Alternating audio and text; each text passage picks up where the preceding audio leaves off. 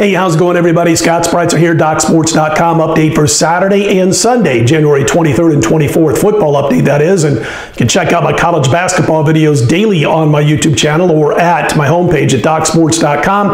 But we're talking AFC Championship in just a moment, the battle between Buffalo and Kansas City. Before I get to that, if you're watching this on Saturday, we've got a 3-game daytime college basketball card. 3 afternoon sides. Top play in the card is a 6-star play. 64% on the season with my college basketball plays rating 5 stars and higher. This one being a 6-star play. You can check that out. We won again on Friday night in college baskets, which means we're now up over $4,200 with all college basketball sides going back to November 26th. That's how well we've done this entire course of the season.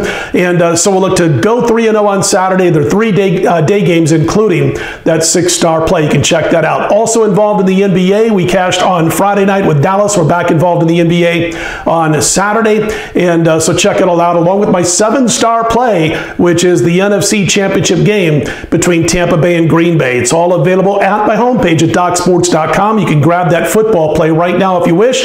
7-star plays. Well, you know what we've done. 9-2, our last 11 plays in football, rated 6 stars and higher. We went 4-0 this year with our football 8-star plays, and also wanted to mention that we're on a run that's up over $5,100 for $100 per unit bettors in football. So you can check all that out. Again, star of the show for me on Saturday, college basketball 3-pack led by the 6-star play. Star of the show for me on Sunday, of course, 7-star play in the NFL, the NFC Conference Championship. We'll also have, of course, more college basketball, NBA, NHL on Sunday's slate. Let's get to the AFC Championship. This is going to be our football video for the weekend.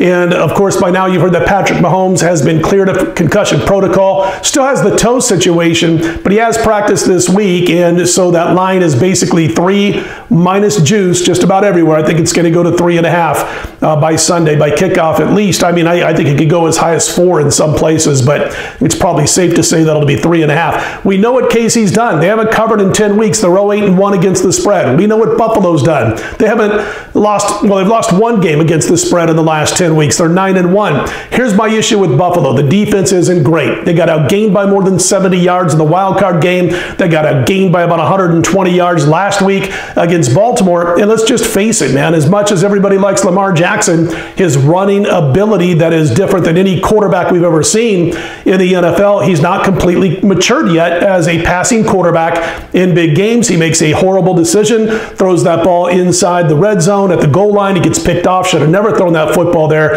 It gets picked off, returned for 100 yards for a touchdown. If Lamar thinks twice about that, doesn't throw that pick, we might be talking about the Ravens and the Chiefs right now. So there was some good fortune there for Buffalo. Also wanted to mention that, you know, if you remember that first meeting this year, KC outclassed Buffalo by a mile and piled up a ton of rushing yardage, well over 200 yards rushing. If you look at the 5 playoff games that KC has faced this year, we're talking about Baltimore, Buffalo, Cleveland, New Orleans, Tampa Bay. They outgained those teams by an average of 186 yards per game. So yeah, I know Patrick Mahomes could have a toe situation which prevents him from taking off and running with the football as well, maybe prevents him from planting as well as he normally does.